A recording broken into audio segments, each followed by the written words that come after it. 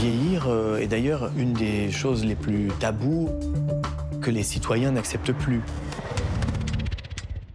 It was said transhumanism is the world's most dangerous idea because we want to break through the normalcy of what a human's supposed to be.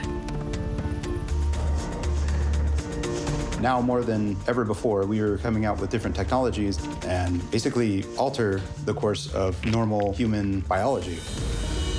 If my body gives out, I'll be cryopreserved, and then hopefully they can repair me in the future. We're interested in replacing the body, but first thing we need to do is learn how to integrate properly with these machines.